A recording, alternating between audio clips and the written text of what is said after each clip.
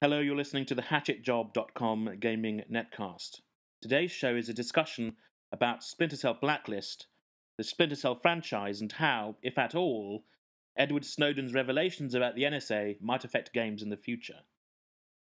We recorded this show on the 15th of September. Since then, a lot more has been revealed about what the NSA has been up to, so forgive us if we discuss things you're already aware of. Regarding Blacklist, the show doesn't have any major spoilers, just some basic plot lines and locations. Danjo was the only one of us to have played it, he enjoyed it. Anyway, on with the show.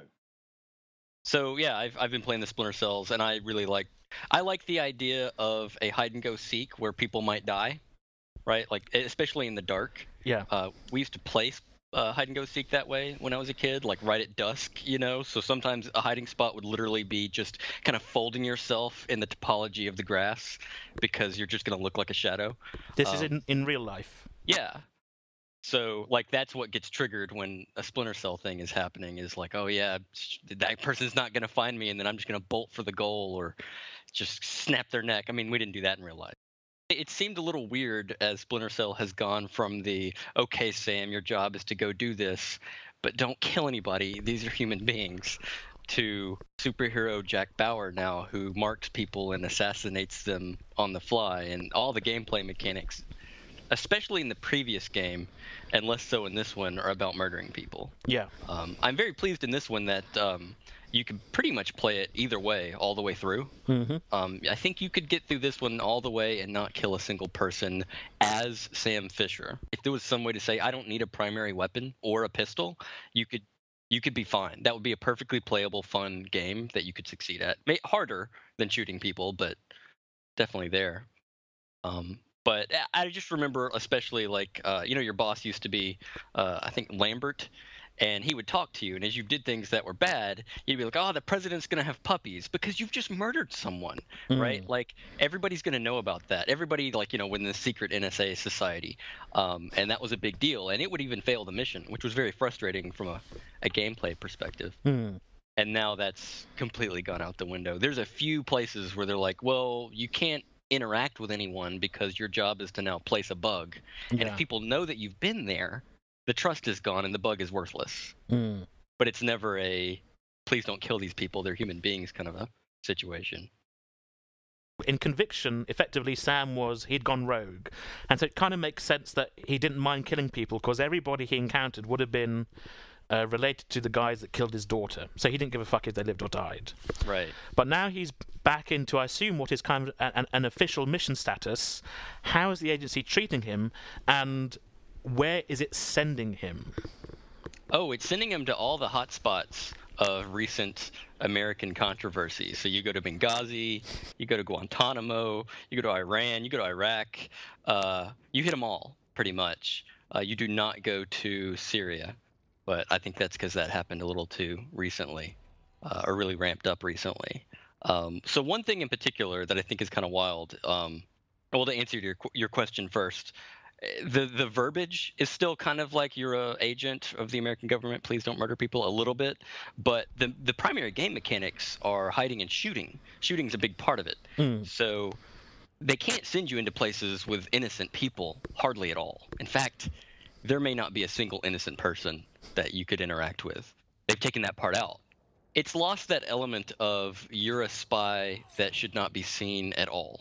So it goes to Benghazi, and it goes to Iran, and it goes to Guantanamo Bay. Guantanamo Bay? How does that work? Okay, so slight spoiler. Yeah. One of the people that might have some information on the problems in the plot has been sent to Guantanamo Bay. So I don't know how exactly, but you as Sam Fisher get sent to Guantanamo Bay in order to get access to that guy to essentially torture him and get information. With like the Guantanamo people, like normal people, they don't even know that that's happening. So ostensibly they'd be like, good job on the torturing, but they don't get to. And then you have to sneak out because you weren't, you're not supposed to be. So you're not kind of busting into Guantanamo Bay, shooting people in their cells who may or may not have had any evidence brought against them, and then running away again? No, you were plot-wise inserted into Guantanamo as a prisoner, and then as a prisoner? Yeah. What? So there's plot reasons for that. Everyone trusts new prisoners. Well, no. So I don't understand. Guantanamo is obviously one of the more secure places in the world where they keep people. Right. And I imagine they have quite a large emphasis on not letting the prisoners do what they want. That's kind of the deal with the Guantanamo Bay, with the hoods and the specs and the sensory deprivation. Sure. So, I mean, the idea that Sam gets put in... I mean, he doesn't have to reveal why, but what are the mechanics by he gets put into this prison as a prisoner, but somehow he can escape and torture somebody? So it's a little bit more complicated than that. Your other buddy, that's the other Splinter Cell on your crazy plane, as a official, goes to Guantanamo Bay and takes you to the guy. Since that's possible, I don't even know why they need you. Yes. Anyway, it doesn't matter. It doesn't make a whole lot of sense. But say the power goes down, right, on purpose, and during that time you have access to torturing things to the a little bit. Yeah, and essentially you get to choose to kill him or not. As well. I mean, this kind of makes no sense because, America says it doesn't torture, but I believe, if the NSA can process podcasts and listen to this, then I'm sure they're listening for keywords. But, the CIA has people nicked or taken, right? And then they're offloaded to black sites in different countries. And so the CIA and other intelligence agencies would kind of effectively farm out their torture work. They have subcontractors in these places who do the torturing for them at discounted rates. Well, you're doing it as an independent agent at this point. You think this guy has information. Right. The actual American officials don't care to hear it. Right, okay. Right. So you're like, I need to get this information and I can't go through the proper channels. So we'll torture this guy under the guise of sneaking into Guantanamo. And it doesn't make a lot of sense. I'm not saying this is, you just don't understand because you don't have all the details. It is kind of absurd. But and how is the torturing handled? Because I believe that in the run-up to the game, they had gameplay videos which showed him kind of twisting a knife around somebody's shoulder, I think perhaps in a different area. Right. So in the previous game, you actually kind of interactively tortured people, if I remember right. Well, so in Conviction, what happens is you're interrogating people, and you're given kind of environmental. So you can smash their, like the famous one in the trailers is you corner a guy in a toilet. You could smash his head into a sink, into a mirror, through it. Put him. I want to say you could smash him through multiple urinals. Yes, right? you can. Yes, you can. Right. Very Casino Royale. But effectively, I mean, that is interrogation, and it's violent. I wouldn't know if it would be classed as enhanced interrogation, which is the new word for torture. You can kind of, in some of the other torture sessions, place people's heads onto, gas rings or electric hobs and that kind of thing. And I think that would probably come under the guise of, not just interrogation, but, burning half their face off. I suppose the question is, Danjo, how is it handled here? Similar violence, but just cutscene. It's pretty much you watch them do it, and then at the very end, I think for all of them, maybe just most of them, you get the option to let the person live or kill them. Which I'm not really sure why that happens. I feel like as an NSA agent, you should let them all live. So we've talked about the torturing. Now, you mentioned, again, people also went to Iran and Benghazi. Right. So kind of what's the play there? Is it weird to watch? Does it make sense? Do they reference things that happened in real life? They do reference real life. I believe you go to the historical location of... No, it can't be that. It can't be where the hostages were.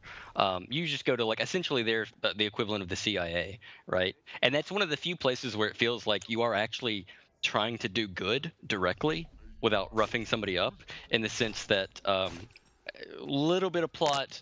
The Americans think the bad guys are Iranian-backed, and Sam and his crew on the super magic plane think otherwise. And a war is about to start. And he's like, you know what? If we go to Iran and steal information that proves that Iran's not a part of it, that's credible. Right, okay. You can't ask for information from Iran that says they're not a part of it. But if you took it, that would be much more believable. Yeah. And that part's kind of neat. But then, since you're not there, you're not welcome there, right? Yeah. In the escape, you drone strike highways of Iran. And it's like, this is absurd. This is completely absurd that Iran would be like, oh man, America just drone striked us. Pfft, never mind. It's Yeah, not a big deal. at least they're trying to prove us innocent. That's crazy. Didn't you also talk about something where he was hanging upside down out of an aeroplane sniping people? I want to say that was essentially a sniper rifle on a drone. Which I don't know if that's a real thing or not. It sounds hard to implement. I don't know, unless he had like a little monkey, like a capuchin monkey, who was trained to. He had a little gas mask, and he just flew around on the drone. And he was trained to snipe people. They said it was a drone, but. And then and at the front of the drone, right? So the monkey's at the back of the drone. He's near the tail, right? Where he has a big long sniper rifle. At the front of the drone, they just have a little hatch, and a little peanut just comes out, and the direction of the air pressure floats the peanut toward the monkey. Oh, I'm not sure this is going to work. There's a lot of maths involved in getting the peanut to go in the right direction, and then also for the kind of drone moving through the air, still expecting the monkey to be able to hit people with the sniper rifle. I think it's just too much physics. Don't give me problems, give me answers. You just train the monkey. Every time the monkey kills an insurgent, he gets a peanut. So, for those of you... It's an insurgent. What doesn't it matter?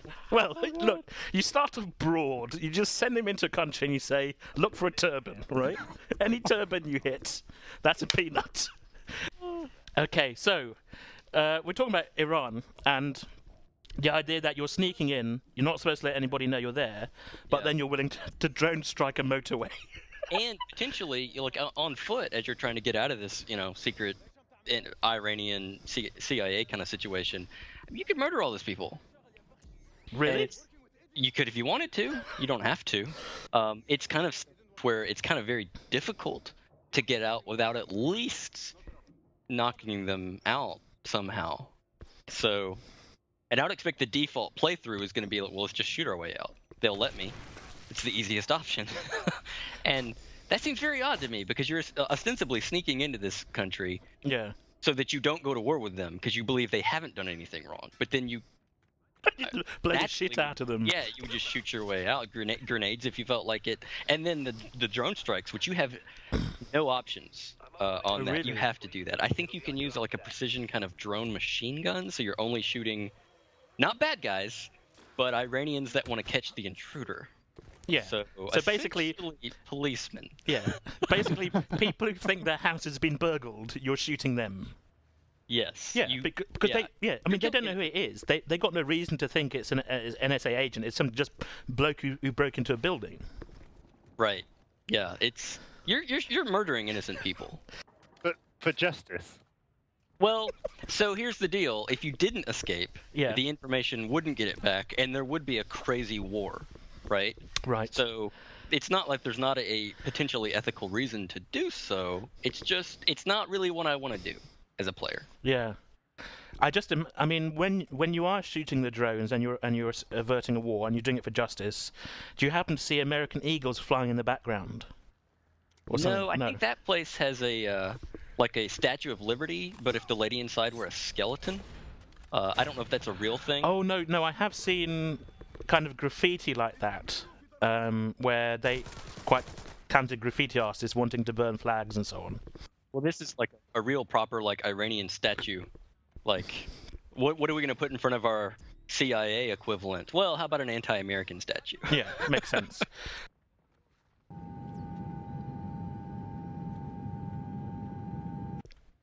Third echelon, it's the NSA equivalent. The NSA's it's no longer secret, it's very public. And it's very clear that the NSA operates by its own rules and does pretty much whatever it wants and considers everyone a potential target and everyone worthy of, if not investigation, then tracking. Right. I believe there was a document maybe done by GCHQ, which is the British Intelligence Services, and NSA, or just NSA, and I think it was talking about some new program they have, again leaked by Snowden, and I believe it used the phrase citizens and other adversaries. Right. So basically, in this document, the wording is now changing to reflect the fact that if you're not in the NSA, you're an adversary, or a potential adversary, and that includes American citizens. Glenn Greenwald did an article, I think, in the last couple of days. Greenwald is a guy who interviewed Snowden, and who is gay, and whose partner was held at Heathrow for 9 hours he alleges, as an act of intimidation. Greenwald wrote an article, I think, about a guy called he's General Keith Alexander. He's the NSA chief, and it's about something called the Information Dominance Room, which Alexander reportedly has had set up, where it's basically like a Star Trek set, and there's a chair in the centre of the room which faces this enormous screen, and that viewing screen will have, I guess, NSA information on it, right? And Greenwald says that Keith Alexander's motto is "collect it all." Okay. Now, we know that there's stories coming out saying that NSA is sharing raw data with Israel, that apparently there's a 52 billion budget for the intelligence services. I think it's called kind of a black budget. Now, the argument is that they're not necessarily monitoring your communications, but they're seeing who you're sending things to. And of course, you can be caught up in things which are nothing to do with you, in which you're entirely innocent, and it's bad news for everybody. Well, and there's not a system in place to make sure that, if you do get caught up in a pattern recognition of, well, this guy's been flagged as a 68% baddie, right? And everything's happening off the books, right? Like, what rights do I have as a citizen to go, oh, give me your proper trial, please. Let's see some evidence and some lawyers and some judges, because as is, it seems all very like, well, we could just disappear you. We break the other rules. Why wouldn't we break these? Yes, and I think that's entirely fair. And really, I believe, kind of the aim is to move this away from due process, to move it away from the courts. And so the question is, given how Splinter Cell started and given what it's become now, do you think in the future, for people who are seeing what's going on with the NSA now, and in 5 years, 10 years, will be designing these kinds of games and writing the scripts for these kinds of games, do you think the notion of a good secret intelligence organization that only goes after bad guys is even plausible anymore? Because I'm not sure that it is.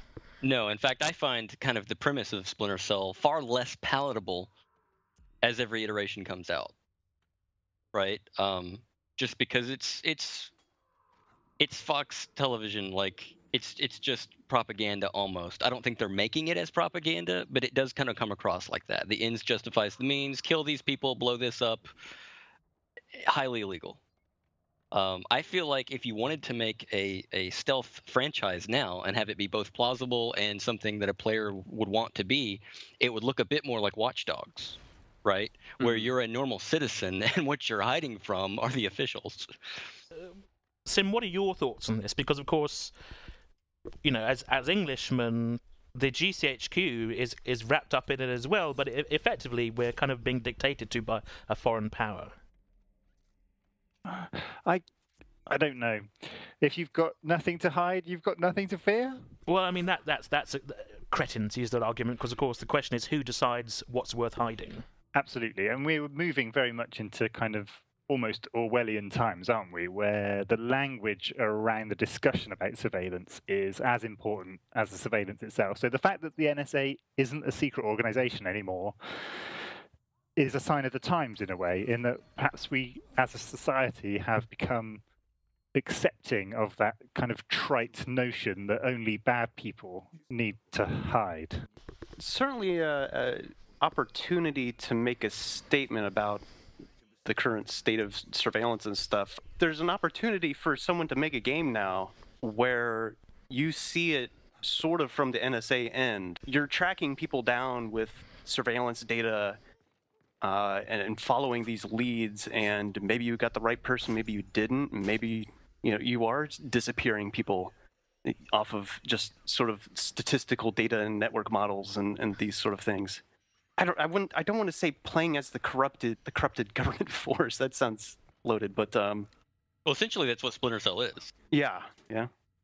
Especially in a generation where people all have iPads and iPhones and cameras and communicate with each other all the time anyway, I think that younger generations don't see a problem with, they essentially surveil themselves, don't they, with Facebook and all that kind of stuff. They're just kind of sharing information regardless of can see it or use it. Well, I don't know that there hasn't been a recoil. I just kind of feel like when this comes to light, it's like, well, how do you react to that? Because they have all the information on us. It's like our pants are down. And I don't want my cultural norms of privacy to be dictated by these 18-year-old shits that can't pull their pants up. It reminds me of an article in The Guardian, I think, which wrote about how young people may be becoming more conservative because they haven't really had any other model. So maybe, as you say, Sim, we're going to end up in a situation where what I hope is in 10 years' time we will have socially aware people making games that portray the governments as, I suppose, effectively corrupt or machines of self-interest governed by corporations. And that's what I hope will happen. But maybe we won't. Maybe we'll just have people who are, as Dando kind of says, there are little shits who are so used to taking photos of themselves that they don't give a shit. I kind of worded that poorly, right? If you look to an 18-year-old for their views on how privacy ought to be, that's kind of absurd, because if they've been raised properly, they haven't had a whole lot of experience with proper privacy. What do you mean by raised properly? If they haven't just been a vagabond, right? As a parent, when they're very young, they have zero privacy, and then you kind of dole it out to them as they get older and more mature, and then they hit 18, and now they have 100% privacy. And it's like, well, how much experience do you have with the concept of privacy? It's like, well, not a whole lot. You're a kid. That's okay, right? That's how it's supposed to work. But then you shouldn't look to them for their views on how socially privacy ought to work, because they're ill-experienced. So, I mean, do you think that the idea of agencies in games or characters in games even needing to look for people is going to exist in 10 years' time? This idea that somebody's gone off the grid and you have to find them, will that even be a conceit that's worth considering? I think it'd be a pretty fun game to ask yourself, how do you stay off the grid now? Especially in England, right, with all the cameras. Yeah. And if you don't think the NSA knows where you typically go in a day based off facial recognition from those cameras, I mean, that strikes me as implausible. They know that. Like an American institution knows what you personally do. And if you went off of that pattern, that doesn't get not a red flag, but maybe a light orange flag. This is why I don't go out. I mean, what Lupus talked about is the idea of being a person who's responsible for doing this. It seems a bit soulless unless in that drama you are playing an individual working at the NSA who has qualms about what's going on. Because don't forget that Snowden was not part of the NSA proper as such. He was a contractor. These security issues and these security tasks are being given out to third-party companies.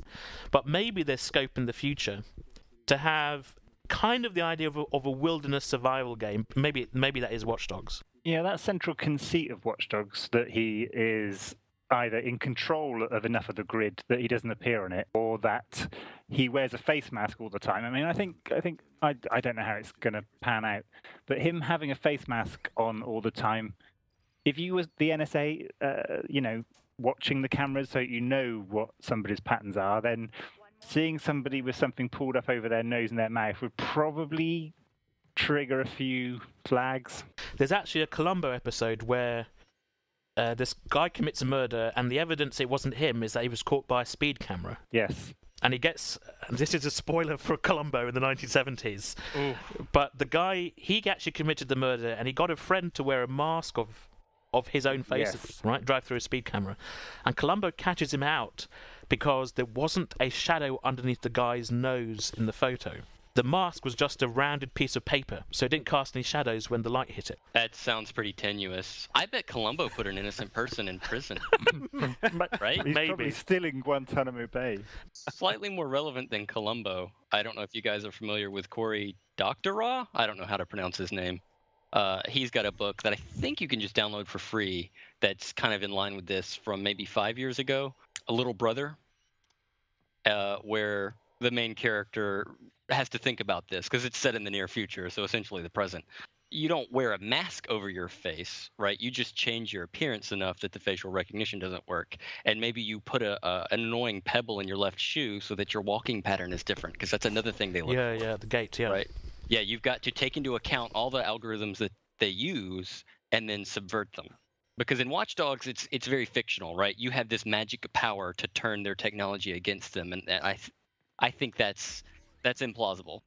Have you seen any of Person of Interest? That was the other thing that I've just seen on television, very much in the mould of Watch Dogs from what I've seen of the trailers for it, about a man who essentially built the system that spies on everyone and how he for reasons we haven't learned by the end of Series 2, decided that it was wrong and that he would omit himself from it and leave himself a backdoor into it so that he could omit another guy who's good at shooting guns from it, so they can essentially, go around saving bunnies each week or nuns or whoever, whichever innocent person needs to be saved.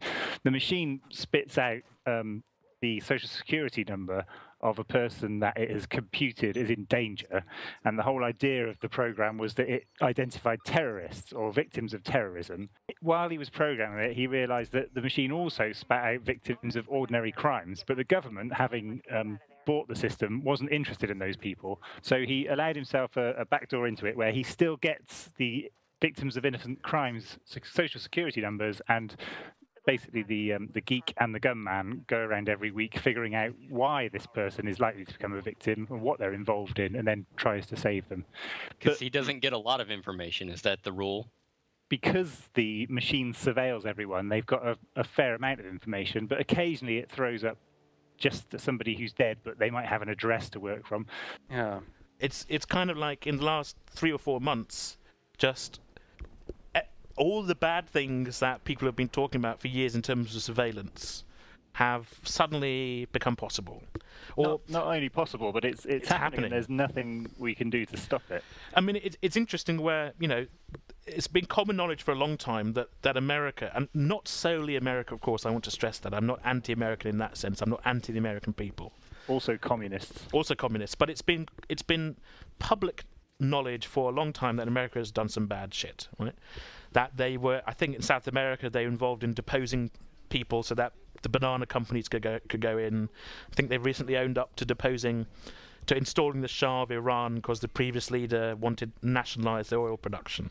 And so the idea of America using its military forces and its intelligence forces to install or to give aid to companies and corporations is nothing new. But while that was public knowledge before, it is now common knowledge, and I think that's the big difference. I can't imagine how anyone could write a story today knowing what's going on, write about a positive spin on this without it seeming farcical. And maybe the only way that will happen, as Sim and Andrew have talked about, is how you'll have people growing up in the system which think it's completely normal. What can you do to stop what has essentially been carried out as a fait accompli? Well, we certainly need to, at least as American citizens, let people in Congress know that we don't want this to exist anymore, if that's how you feel about it. But that seems kind of powerless just because they have information on the congressmen, which historically, they just have multiple closets packed with skeletons, yes. Right? And surely the NSA knows about most of that, or even if they don't, they can totally bluff, and it comes off as like, well, of course the NSA knows, right? So, I don't want to say that it's become a political operation. Not that it ever was anything other than a political operation, but something that sways politics rather than is a servant of it. It's an organism that is it's gonna try to preserve its own existence. It probably have to be taken out in a kind of controversial way. When I say that, I mean like it will fight back politically to a political agency that's trying to get rid of it. I don't feel like the NSA's ever done anything to make our lives any better, no matter how much they say otherwise. Their job is to continue to exist. We're all screwed. I think so long as we all carry on in our neat, controlled model of being consumers to fund the machine that surveils us, we should all be pretty happy. I mean, it sounds awful, but we're pretty much batteries in the Matrix. Oh, the batteries are useful, right? There's nothing to guarantee that will continue to be useful. That's true. Right? Yeah. I mean, David Simon, in his book, The Corner, he basically says that, the poor in places like Baltimore, and not exclusively the blacks, but mainly blacks, where these industries have moved away, they're just not needed anymore. Like, America just can't figure out what it wants to do with these people. Isn't that the same message we have currently in the UK, though? That's kind of essentially the message behind the strivers versus scroungers thing that we've got going on here, where you're only useful if you are producing, if you're working. If you're not, then you are merely a drain.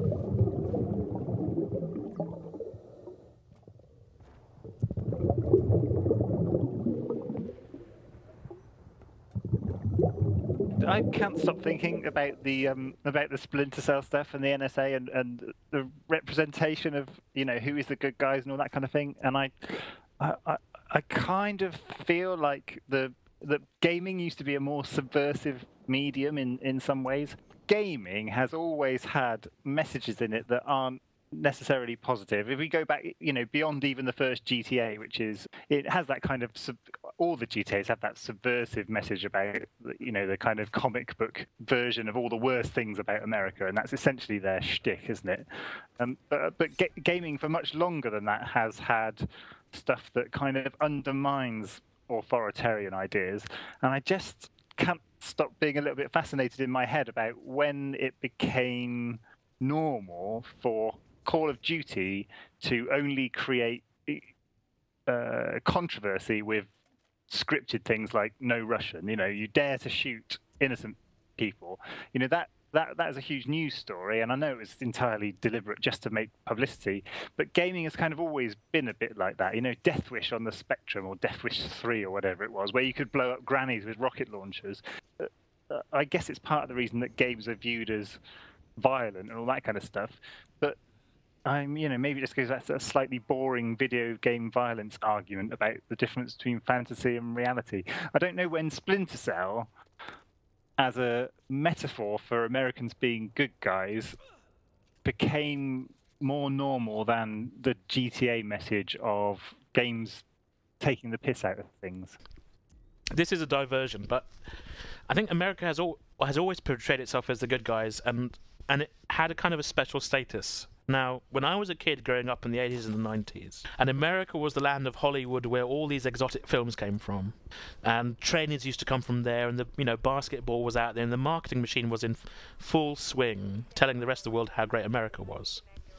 So is it about rewriting history? Well, there's one other thing I want to touch on that, which is, I think, adds a bit more context to it, which is that the thing that made America also seem special, apart from all these pro-America films, and like the classic Rocky image, there are two classic Rocky images. One is him jumping out the top of the stairs in Philadelphia, but also the one he's hoisted on people's shoulders after a fight, and he's got the American flag draped around him. And it was him versus Ivan Drago. But the important thing about those films is they would take sometimes 6 or 7 months to come to the UK. Because back then, in the 80s and 90s, films weren't released at the same time. Right. And so there was something in that. America was kind of a magical place where everything was sunny and everything was cool, and people always fought for the right thing against the bad guys, and we didn't have access to it, which made it all the more special when those films came over here. My history of America is different in that, I think we grew up in the fear of the bomb, in the 80s. I'm still very conscious or maybe a thoughtful child, but the idea of Reagan and, oh God, what's his name, Brezhnev and all that, and Gorbachev kind of facing off with, especially Reagan, I think he undermined the idea of America for me by appearing to be insane. And and later going, I think in his latter years, I think it was fairly clear that he had, I think he suffered a mental impairment that meant he wasn't doing the job.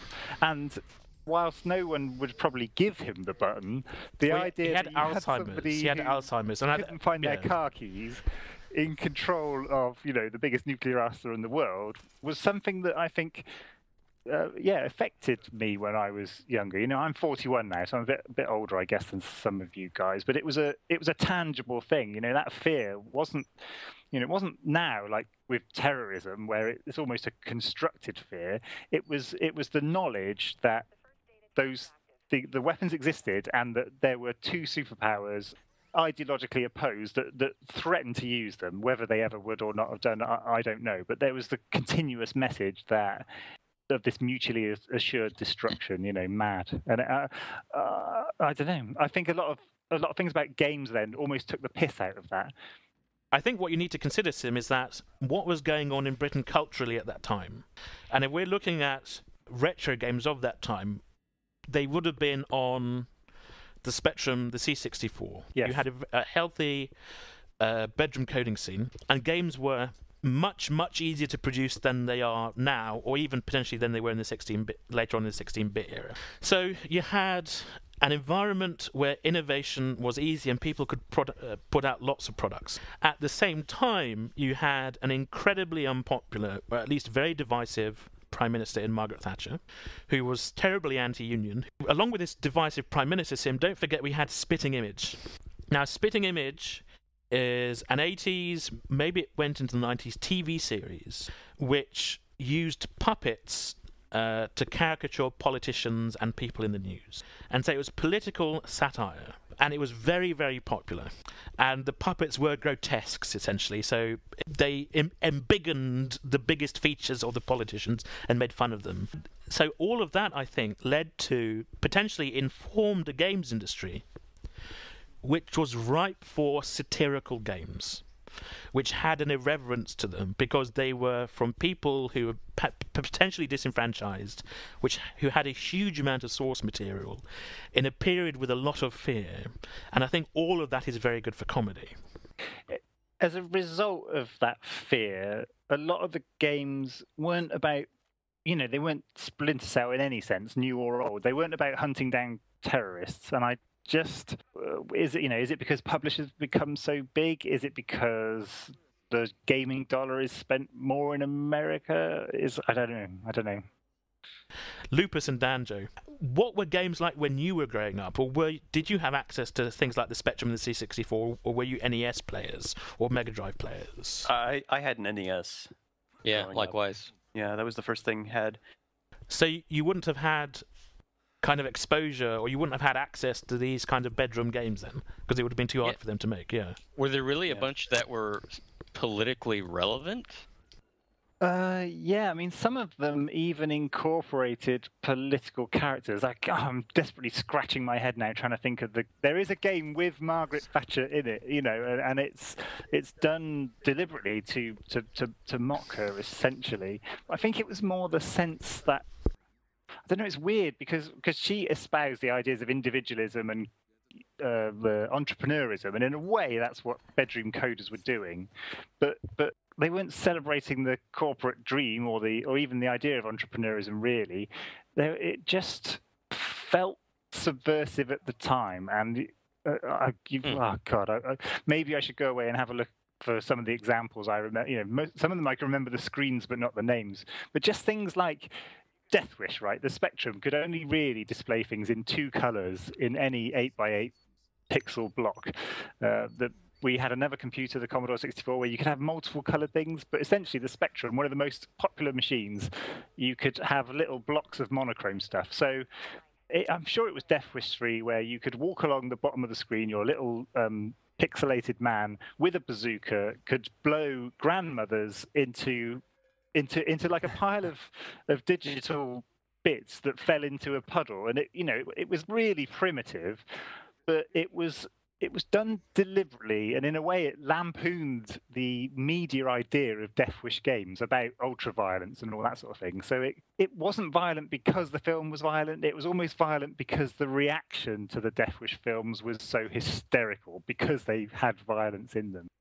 We had games like Trash Man as well, where you played a trash man, a guy who collected rubbish, and some of it was social satire, like people, he gets chased by dogs and all that kind of thing, the idea of people protecting their dogs. But he also has conversations as he goes around with people about his rights as a union worker, and it's not really all that involved, but it touches on things that were politically important at the time. And in fact, I need to go back and play it because maybe my memories of it isn't accurate, but it felt even then. You just made it up. I know. This is genuinely. You could probably emulate it today. I can't even find it. It was called Trash Man. Trash Man, and I think there was a sequel, Travels with Trash Man. When did this come out? Like immediately after Paperboy? Because I'm thinking immediately after Paperboy. This is 84, this game. So yeah, a couple of years after that, because this was quite advanced, really, compared to some of the early stuff. Yeah, 84. The object of the game is to empty all the bins from each road into the dust cart, which is slowly moving up the road, before your bonus points will reduce to 0. If you step on the grass, the bonus score will reduce rapidly. Increase it by completing tasks you're asked to do by householders. Yeah. Your score is increased for each bin emptied. This is where it gets really interesting. Some houses will have dogs in them, which will chase you if you step on the grass. And if they bite you, your injury will result in a limp, which will slow you down. The same effect will occur if you're knocked down by a bike. I guess having a limp must have been kind of revolutionary back then. Well, the truck didn't go any slower, so it was a real struggle. The driver didn't slow down to accommodate your limp, so it became much harder to get the trash in the van when you were limping. And in a way, that was allegorical with the way that Thatcher was undermining workers' rights, because you couldn't kind of go off sick or anything, because then you'd be sacked and become unemployed and all that kind of thing. You had to carry on. And the walking on the grass is a very British thing, because we tut in this country a lot about things that perhaps aren't all that important. And somebody walking on the grass, in the grand scheme of things, is... No. It's walking on your lawn. It's not just grass. Sorry. Stay the fuck off my lawn. Yeah. So it's about that kind of small-minded territorialism in a way. And I think the game was deliberately commenting on that by, A, losing you points for it, and B, having dogs chase you and cripple you. So this is interesting. It was re-released by Investronica, which is Spanish. Yeah, so it also worked in Spain. I don't know if they have the same problem. But anyway, so we've kind of, again, digressed somewhat from my point about subversive kind of stuff. But yeah, I guess this didn't happen on the NES or the SNES or any of those kind of colourful, cheery things. Oh, you had to get that seal of approval from Nintendo. Yeah, no bloody grannies. Can you find the one that... I'm sure there was a Thatcher game of sorts. Let me try some Google foo of my own. Have you found your Thatcher games? We're waiting here with bated breath, Sim. Milksnatcher.com. No. I don't think you want to type that in. I'm just guessing. No, it's not typing that. And so we come to the end of another show, a long time coming. I think our last release was in June or something. So I hope you enjoyed it, and that, well, if not enjoyed it, I hope it got you thinking, and maybe it'll provoke some kind of discussion between you and your friends. Now, we're going to play out with a track called Show Tonight by Alex, featuring Stephen M. Bryant. And this is a gloriously cheesy hard rock metal song, loads and loads of riffs. And I can kind of imagine Sam Fisher listening to this as he drone strikes Iranian highways. Anyway, that's it from us. Thanks for listening. Once again, do your own research and draw your own conclusions. We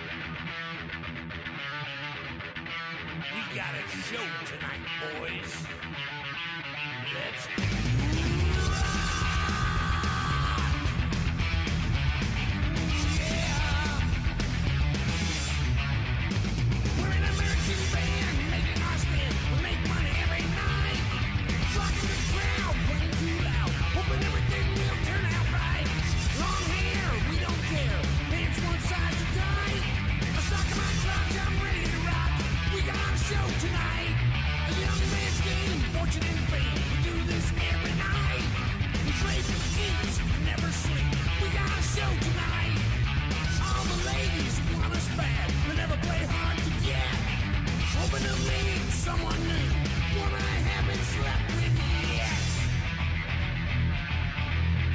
show tonight, boys. That's right. Are you ready to rock? We got a show tonight, boys. Come on. Let's rock. We go too far when we hit the bars. Rock up all the time. We don't care, we take the dare. Rock and roll is so unkind. Rockin' right, never meet the mile. Keeping our goal in sight. It's rock or die, we're running wild. We got a show tonight. Rock. Rock.